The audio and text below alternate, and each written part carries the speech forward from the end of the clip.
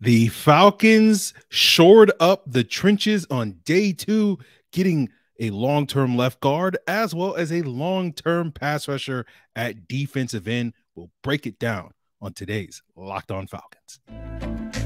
You are Locked On Falcons, your daily Atlanta Falcons podcast. Part of the Locked On Podcast Network, your team every day.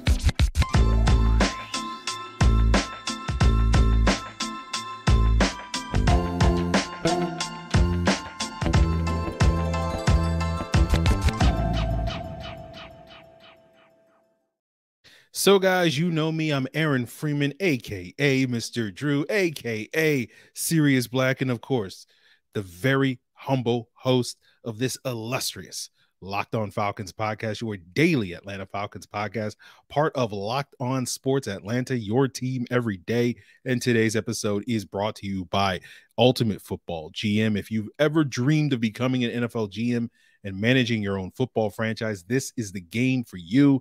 Download the game by visiting ultimate-gm.com or look it up in the app stores, and our listeners get a 100% free boost to their franchise when they use the promo code LOCKEDON in all caps in the game store. So, guys, I want to thank every one of my everydayers that are up late on this Friday evening on the East Coast. For those of you that are everyday listeners from across the pond or throughout the world, that, you know, I have no idea what time it is and you probably need to get to bed, but I really appreciate the fact that you're an everydayer and you subscribe and follow for free on YouTube or wherever you listen to your podcast. So we're talking all about day 2 of the 2023 NFL draft, where the Falcons went trenches, right? You know, a lot of people were annoyed with the Falcons ignoring the trenches on round 1. And, you know, they seem to, always get that reminder, hey, the draft is more than one round. There's ultimate, I'm sure people will forget that fact, 11 to 12 months from now. But, maybe those people started to calm down a little bit, seeing the Falcons shore up their trenches. In round 2, they traded up for offensive linemen out of Syracuse, Matthew Bergeron. In round 3, they got Zach Harrison, the Ohio State pass rusher. We'll talk about Harrison a little bit later. But to move up for Bergeron, they wound up giving up, I think, the earlier of the 2 fourth-round picks, that pick 110 in round 4, to make sure that they got their guys. There were reports throughout Friday morning and afternoon about all the teams that were looking to trade up in the draft, and the Falcons were one of those teams that, various reports and rumors were saying were desperate to get back into round 1 at the end of Thursday night. And some of those other teams that were, linked to the trade-up talk, Tennessee, the Raiders. Tennessee traded up for Will Levis. The Raiders traded up for Michael Mayer, the Notre Dame tight end. And seemingly the Falcons traded up for Matthew Bergeron. He's going to come in, play guard for the Falcons. Arthur Smith did confirm that, on Friday evening. And so the expectation is he's going to come in. He's going to compete with Matt Hennessy. He's going to compete with Jalen Mayfield, potentially Justin Schaefer as well, for that vacant starting left guard spot, where the Falcons, let Elijah Wilkinson walk to Arizona and didn't really do anything to, fill that spot. Now, Bergeron was primarily a tackle in college, 4 years as a tackle in college, over 2,500 snaps at tackle, 75% of them coming on the left side of the offensive line. He did get 4 snaps at guard this past year, and did go to the Senior Bowl and got some practice reps at guard as well, although he was primarily a tackle. And so, because we have another tackle convert, which the Falcons did last year with Wilkinson, with Mayfield, we can't help but compare him to the last time the Falcons drafted a tackle on day 2 of the draft and tried to convert him to a guard in Jalen Mayfield back in the 3rd round of 2021. And while I think Bergeron is fair to say he's going to be a bit of a project, because that transition from tackle to guard is not necessarily one that is easy to make, but I think comparatively to Jalen Mayfield, this is a much, much better bet than the Falcons made previously with Mayfield, right? Bergeron's film in college, to me, based off of what I have seen, and, I haven't done a deep dive, so we'll do that over the course of the next month when we get, deep into the scouting reports and all that stuff. But my initial watching of Bergeron, over the last several months, his college film was just better than Jalen Mayfield's college film was at Michigan. The fact that Bergeron is a better athlete than Mayfield.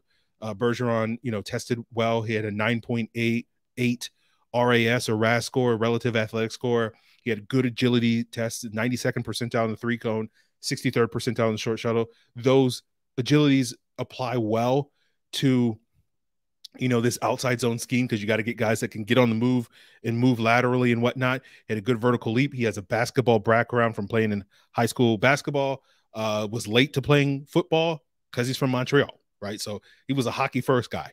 But, obviously was able to turn into a pretty good football player. Again, with the Senior Bowl, good week of practice, mostly at left tackle during that week. And, going into the Senior Bowl, watching the film during the season, I was like, I don't know if he's going to be a tackle in the NFL. But then when he held up well in practice at the Senior Bowl, I was like, yeah, someone can plug him in as their tackle, early 2nd round pick, possibly a late 1st round pick. I think that's going to work for him at the next level. But you're taking a guy that you thought could be a pretty competent starter as a tackle in the league, and you're going to move him to guard. So you feel really good about his ability to hold up in pass protection. You feel good about his run blocking. He's a finisher, right? He's a feisty, he'll get after it type of guy. So the early returns to me are promising with Matthew Bergeron, watching the film. And again, I'll do a deep dive. But like the main thing with Jalen Mayfield and the main transition that you worry about from going from tackle to guard that we talked about quite a bit with Mayfield when he was coming up was that playing on the interior is faster. So it's really about the hands, right? Tackle, it's about the feet. Guard is about the hands. And like watching the film with Bergeron, and again, we'll see if this holds up once I get deeper and deeper into it.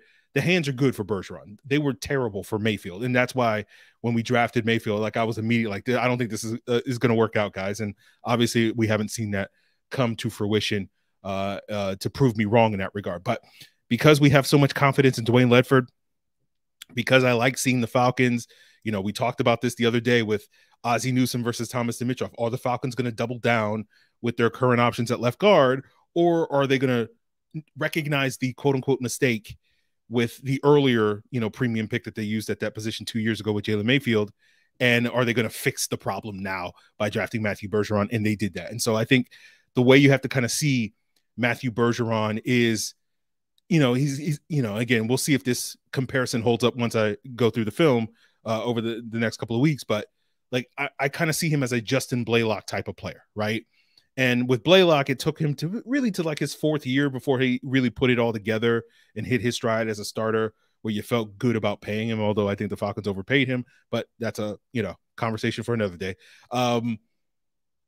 You're hoping with Dwayne Ledford and the coaching job that the Falcons offensive line coach can do, that you can kind of see, Bergeron get to that point in years 2 or year 3 earlier than what it took for Blaylock. So that's what we're going to hope for with, Bergeron. I'm sure there will be, some people being like, this was a reach. We didn't have to trade up. Again, I always laugh at the people that sit here and do all these mock draft simulators and think that the mock draft simulators are reality rather than just one, very, very, very rough guess of the draft, of how the draft is going to go. And they somehow think when NFL teams don't conform to all the different mock draft simulations I did, over the last 3 months, that means because NFL teams are bad at drafting. And it's like, no, the mock draft simulator is wrong, not the NFL teams, right? So I'm sure that will be a thing. But obviously, if and when Bergeron's a plug and play starter at that left guard position, that whole conversation will kind of go away. But we'll move on. We'll talk about the defensive end and Zach Harrison that the Falcons wound up taking in the 3rd round. We'll talk later. I see some of you guys in the chat as we're breaking down live who you want the Falcons to take in round 4. Some of you guys throw out Tyler Scott. We'll circle back to that a little bit later on some 4th round options for the Falcons as we continue today's episode, guys. But first, I want to tell you that today's episode is brought to you by the Ultimate Football GN. And you've heard me talk about this mobile game. And, as you guys sit here and think that, you can outdraft Terry Fontenot, you want to test your ability to build up a championship caliber roster. And, maybe the Falcons are making you happy and you got that itch. Or maybe the Falcons are frustrating you and you still got that itch. Yeah, well, go ahead and play this game. It's completely free. Ultimate Football GM. It's playable offline. You can hire coaches, coordinators, draft, free agency, trades, all that and more. And it's a very challenging and realistic game. So it will certainly test you guys if you go ahead and check it out. But we're going to give you a boost to your franchise, 100% free. If you use the promo code Locked On in all caps in the game store, that will get a boost to your franchise. And if you just want to download the game, head on over to ultimate-gm.com or look it up in the app stores. Again, that's ultimate-gm.com. Ultimate Football GM. Start your dynasty today. So, guys, as we continue today's Locked On Falcons, before we talk about Zach Harrison, I want to give a shout out again to my everydayers that make us your first listen. And, if you're an everydayer, go check out the Locked On NFL Scouting live show. I don't know if you guys checked it out on day 2 with Joe Marino and Kyle Krabs. I don't think Joe and Kyle are going to do the full, day 3 experience on Saturday, but they will be back on the Locked On NFL Scouting page to give those updates, after each round, talking about some of the picks that they like and all that stuff. And so maybe I'll pop in here or there to give my thoughts on the Falcons day 3 picks as well. So make sure you subscribe to Locked On NFL Scouting with the Draft Dudes on YouTube so that you can get that coverage. But let's talk about round 3. And the Falcons, again, went back to the trenches, went to the defense side of the ball, getting that big edge that we've been talking about. Like, we signed Calais Campbell, but it's a 1-year deal. Hopefully we can walk away from the draft with kind of his heir apparent, the guy that we can groom to be a successor. And the Falcons decided Ohio State defensive end Zach Harrison is that guy. And you understand why, because Zach Harrison, like Calais Campbell, is a massive human being, right? 6'5", nearly 275 pounds, or 6'5.5". So I think he'll probably get listed at 6'6", right? He has an 85.5-inch wingspan, over 7 feet wingspan. That's 97th percentile among edge rushers. I think according to mockdraftable.com, there's only been like 3 guys in their, data set that have longer wingspans. And, that continues this trend that we've seen with this regime. They love, length, right? Kyle Pitts, Taquan Graham, Felipe Franks, Ade Ogundeji all have wingspans in that 82, 83-inch range. I'm sure Calais Campbell is up there, but because, we don't necessarily have all the details on the combine data from 15 years ago, we don't quite know exactly what his wingspan is, but he's going to be Calais Campbell's protege. I think Harrison has the frame that you could see him getting up to 285, 290 if the Falcons wanted to go in that direction. He was 270 or 269 at his pro day. So, there's room for the Falcons for him to get bigger. Tested well, 8.7 RAS score, relative athletic score, had good jumps, showing that lower body explosiveness and get off as a pass rusher. But he doesn't have great bend, right? He's a long, lanky sort of guy. He's not going to be a sort of speed rusher that can bend the edge. He was 10th percentile in the short shuttle, 30th percentile in the 3-cone. We've talked before quite a bit on this podcast over the years that, the correlation between pass rush production, sack production in the NFL, and that 3-cone when it comes to defensive end. So I wouldn't expect Zach Harrison to be a prolific pass rush sack artist, but he could be a pretty solid pressure guy. I'm kind of expecting him, to be a guy that maxes out probably 4 or 5 sacks a year, 30, maybe 40 pressures a year, that sort of thing. With development. So we'll see what Ryan Nielsen can do, right? He is a noted developer of defensive linemen, similar to what we're talking about with Dwayne Leffert, the offensive line coach, Falcons new DC, and Ryan Nielsen did that for years at NC State, New Orleans, only gets nothing but praise for his development for defensive linemen. So we'll see what he can do with Zach Harrison. Harrison has a lot of tools, right? He's the type of player that I typically am not a big fan of, because I've seen a lot of these guys over the years, not quite with Harrison's, physical tools, but close to it. Ohio State had a guy, Jalen Holmes, a couple of years ago, who was a 4th-round pick in 2018. There was a guy at Miami named Chad Thomas, who was a 3rd-round pick in that same draft. You had Yetur Gross-Matos a couple of years ago, the 2nd-round pick for the Panthers. Like these big, 6'5", 270+ pound defensive ends that have, tools and length, all these various things, but there's just something missing from their game that they don't turn into these super productive pass rushers. They just, are solid rotational pieces. Holmes and Thomas, I think, Thomas washed out of the league after 2 years. Holmes, I think, is a journeyman sort of back end rotational guy. Gross Matos is sort of a mid-tier rotational guy in Carolina. So, that's the type of guy when I watch Ohio State with Zach Harrison, I'm like, yeah, this is the type of guy that NFL teams get enamored with, but then he just winds up being like a mid-tier rotational guy. But I'm hopeful that he can be more here in Atlanta with Nielsen's development and whatnot. And so to me, like, I don't love the pick because, like, to me, the player that I kind of expect Harrison to be is kind of like what Taquan Graham was this past year, which is like a solid rotational player, but probably is not an ideal starter, right? Like, Taquan Graham was probably like the third guy in our rotation before he got injured, after Grady Jarrett and Lorenzo Carter. And, like, that to me is evidence that you don't have a good pass rush, right? So, like, Zach Harrison and you look at Taquan Graham, he's probably going to be like the 6th or 7th best guy in the rotation now with all the additions that the Falcons have added this offseason and the jumps you're expecting from, young guys like Arnold Ebiketie. And that's kind of, that's right for Taquan Graham. And he can be a really good 6th or 7th man in your, what the Falcons are probably going to have like a 9 or 10 man rotation.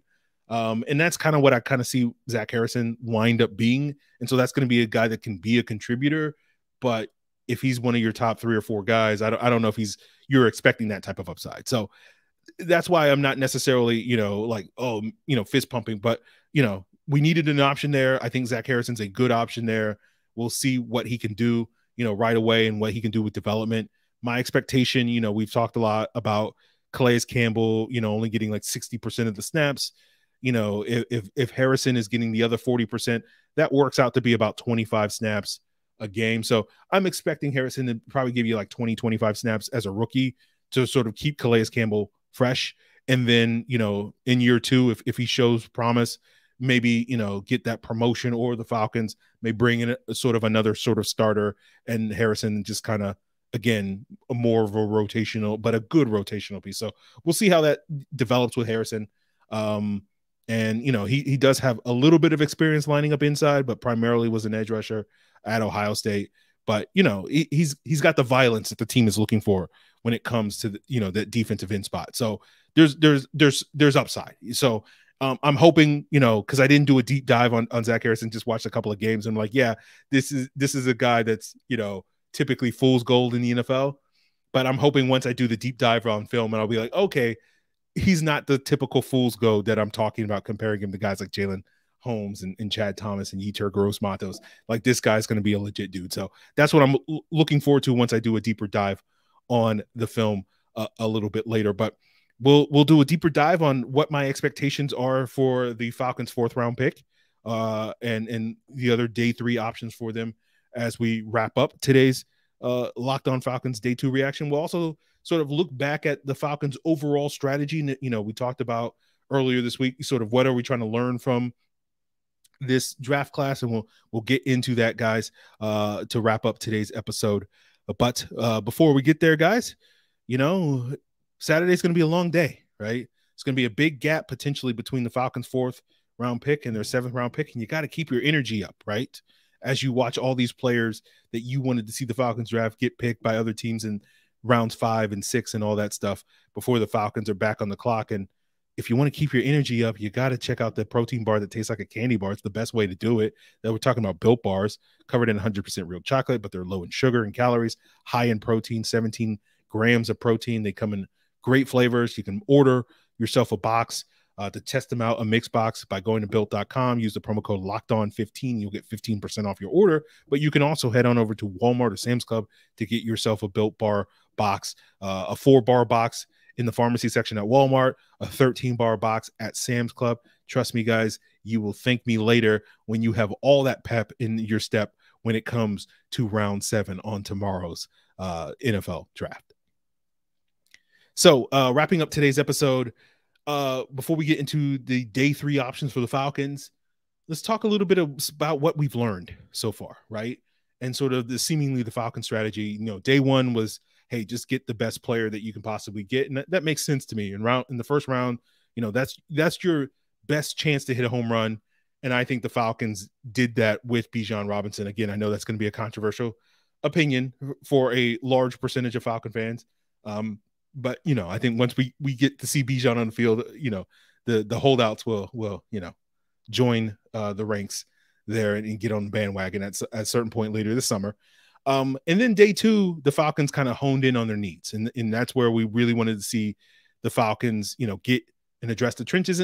And to me, again, I heard a lot of criticism for the Falcons not doing that at the top of round 1. Understandable. But like, to me, the strength of this draft really was kind of, if you wanted to go trenches, it was kind of, we talked about this, in the lead up to the Senior Bowl, right? And after the Senior Bowl was like the kind of the sweet spot, for edge, D tackle, offensive line was kind of like rounds 2, 3, and 4, right? That's where the really strength of this draft class. There wasn't really that high end offensive lineman in the top 10. Like, you could make a case for Peter Skoronski if you really like Peter Skoronski. But like, none of the tackles like Paris Johnson, Broderick Jones were typical top 10 tackles. You had Tyree Wilson, you had Jalen Carter, you had Will Anderson. But like, when you're starting talking about Lucas Van Ness and Nolan Smith and in the top 10, like, you're like, I don't know about that. So like, I sit there and I go, like, looking back now that you have the value of hindsight, like, to me, while I could sit here and nitpick, I would have gone with Cody Mock in round 2, or I would have gone with Tommy Adebawore in round 3 or whatever, like, the overall strategy makes sense. And getting a different player, or, it's different flavors, right? It's, I'm gonna date myself when I use this analogy, but it's like, it's like complaining about, oh man, I got stuck with Carmen Electra and I wanted Pam Anderson. And it's like, okay, like, but are you really complaining about Carmen Electra just because, you had a slightly different preference, blondes versus brunettes, if you're not getting the drift on that one. So, I think they got 2 solid pieces in the trenches, and I don't think either one of those pieces are going to be like the linchpin of their offensive or defensive line. But, I think Bergeron gives you some much needed stability at that left guard position. I remember writing an article earlier this offseason at Falcoholic, and the stat I recall off the top of my head was like, since, Andy Levitri, in 2017, the Falcons have had like 11 different players start a game at left guard over the last 5 years next to Jake Matthews. And you want to finish Jake Matthews his last 2-3 years, or however many long he plays left, with some stability there. And you now have some potential stability on this offensive line with a lot of good young players, including Bergeron, and Harrison gives you a really solid option in your defensive line rotation. And that's really the key with Ryan Nielsen. It's not, obviously you're looking for a Cam Jordan type, that can be that sort of dominant, difference maker, defensive player of the year, the guy that is sort of the anchor of that unit. And, we have that for Grady Jarrett, but obviously, Grady Jarrett's not going to play forever. And so you're looking for that player. Maybe that's Arnold Ebiketie. I don't think Zach Harrison's going to be that guy, but in New Orleans, it's not just about that guy. It's about, the other pieces around him and having the rotation so that you can put your best foot forward and have, an 8, 9, 10-man rotation and keep those guys fresh, so that every single player on that unit is going to be able to give max effort every single snap, down to down, and you're just, go and hunt the quarterback, stop the run, do all that more. And Zach Harrison fits that style, even if he's not going to be necessarily the dominant difference maker. But so I like the Falcons' overall strategy, even if I wasn't necessarily, these guys would be my preferred options. Again, they, different flavors of what you're looking for. But let's talk about what the strategy is going to be on day 3. My best guess for what they're going to take at 113 is either going to be Tyler Scott, the wide receiver for Cincinnati, or Keichel Clark, the cornerback for Louisville. I projected Clark, I think, for round 4 in my earlier full 7-round mock draft earlier this week. I'm sorry. So that's kind of my expectation, but they have options, right? If they want to, my expectation is we'll see them add more depth on the defensive side of the ball, linebacker, safeties, 2 other positions. I could see them, maybe waiting till round 7, or potentially addressing around 4 if they like the players there. There's going to be plenty of options there for the Falcons, but we'll see if the Falcons move back at any point tomorrow in round 4, maybe recoup that pick that they gave up for Bergeron, instead of it being a 4th round pick, maybe a 5th, 6th round pick or something like that. So just so they can get another body in the building. But it's been notable to see, which guys slide every year. There's a couple of guys that people are projecting as like top 50 picks that, slide to day 3 this year. That list of names is like Keely Ringo, the cornerback from Georgia, DeJuan Jones, the offensive tackle from Ohio State, Tommy Adebawore, the edge rusher from Northwestern, Clark Phillips, the cornerback from Utah, Antonio Johnson, the safety from Texas A&M. So those are some of the notable names. So if you're looking for that sort of home run pick in round 4, those are the guys that are like, oh, that's the great value type of pick. Typically the Falcons don't really take those guys. They just kind of hone in on needs. We need a body here. We need a body there. So we'll see if they go corner. Again, I think someone like a Keitrell Clark could slide in easily and be that nickel corner for the Falcons. You have, if you're looking for an outside corner, someone like a Darius Rush out of South Carolina makes a ton of sense there. If you're looking for that safety, Jamie Robinson has that sort of nickel safety hybrid skill set. That makes sense.